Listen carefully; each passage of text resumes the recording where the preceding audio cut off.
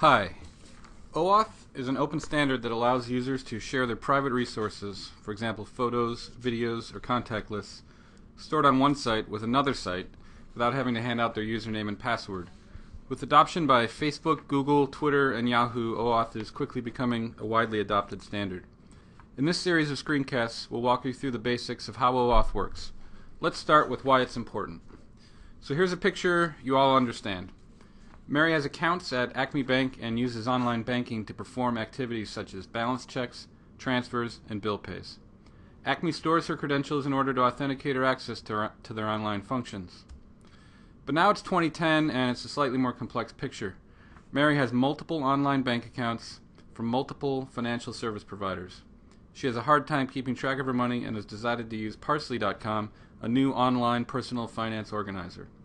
Parsley has arrangements with various banks, allowing users to add their accounts at those banks to their Parsley.com portfolio. This will give Mary a consolidated view of her finances. For this to work, one of the problems to be sorted is exactly how Parsley.com will access Mary's accounts at Acme Bank on her behalf.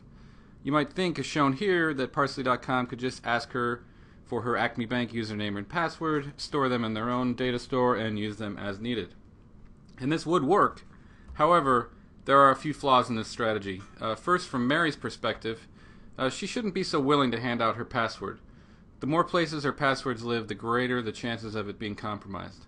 Also, her Acme credentials have a lot of power, including transfers and bill pay, and Parsley.com should not have access to that power when all it needs to check is a balance and pull some transaction records. This proliferation of passwords is bad business for Parsley and Acme as well, because smart users will not trust their data to services willing to be so free and easy with their sensitive customer information. So we need another means of Parsley.com accessing Mary's data at Acme Bank.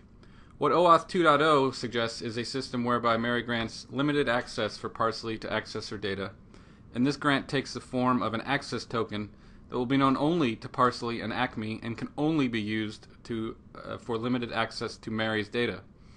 So when Parsley needs to check on Mary's accounts, it simply sends the token along rather than a username or a password. Acme recognizes the token and sends Mary's data back to Parsley.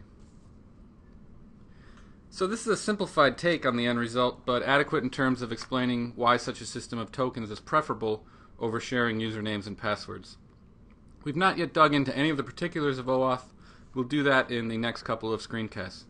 But at this point, know that OAuth is quickly becoming the standard for this type of token-based authentication and authorization on the internet. Future screencasts will cover how Acme Bank and Parsley.com establish trust, how Mary grants privileges to Parsley.com herself and in her own browser without ever allowing Parsley access to her credentials. In some ways, this piece is the heart of OAuth, defining the flows whereby users can establish access tokens in a safe fashion and grant them themselves. And then finally, how Parsley.com uses that token to make requests, and how Mary can revoke access if she decides to stop using Parsley.com.